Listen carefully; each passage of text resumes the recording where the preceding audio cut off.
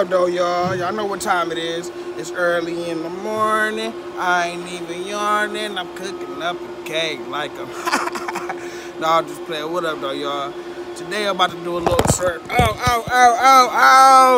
Damn! Straight up, shorty! Today, I'm about to do a little short story time and talk about the time that my stepbrother got pistol whipped by his uncle. So let's get straight to it. So, I forgot what year it was, though.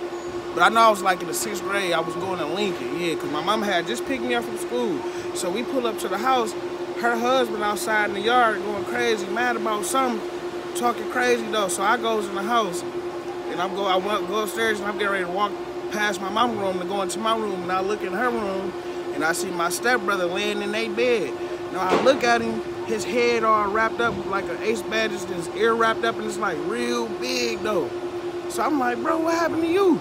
He looked at me all, he was all weak. He looked at me all weak. He lifted his head up like, he was all shaking like, big pistol with me. And then his head fell back down on the bed like, boo. So y'all know y'all baby, I instantly bust out laughing and get to rolling though. I'm talking about crying like, wait, like what? Your uncle? He like, yeah. So later on that day though, you know what I'm saying, when he finally he came to a little bit, he able to function a little bit, I asked him like, bro, so like what happened though, bro? He at school, he was at Northern, like in the 9th or 10th grade, he was at Northern, going to Northern, Pontiac Northern, and he get called down to the office. So he says when he get down to the office, it's his uncle in the office, down there checking him out of school. All right, wait, so let me tell y'all something before I get to the rest of the story. So, y'all know when you young, when we young, we all do stupid stuff, you know what I'm saying? Especially when you a teenager, you young, you growing, you finding yourself, you do stupid stuff. Now, his uncle always had like a whole bunch of money, like a lot of money, always did. He still get money to this day. And at his mama house, he used to always have money just like laying around though. So my stepbrother decides to take some of the money one day. So boom, let's get back to the story. So he says it's his uncle down in the office checking him out of school. Now he said in his head he kind of knew that his uncle knew, but he didn't want to tell on himself just in case he didn't, so he ain't say nothing.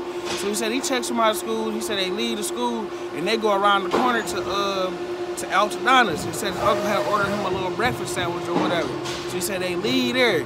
Now they riding around on like Melrose Street over there by like Skywood, Melrose, and Emerson and all that in that area.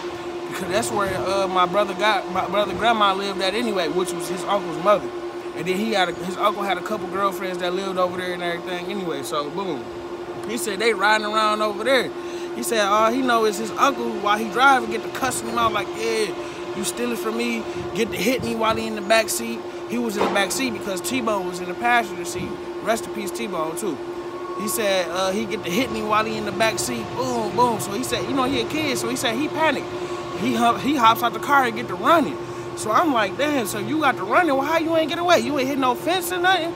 But then he was like, he had on, you know how we used to dress with the big Jabot jeans, with the Timbs, with the flappy tongue, with the big Averex jacket, with the book bag. And his book bag used to be hella heavy. He used to have so many books in his book bag. So he said he was always a big dude anyway, so he wasn't gonna get that far.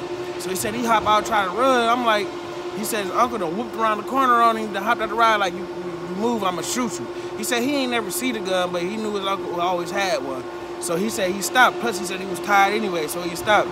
So he said his uncle walked up to him, got the book,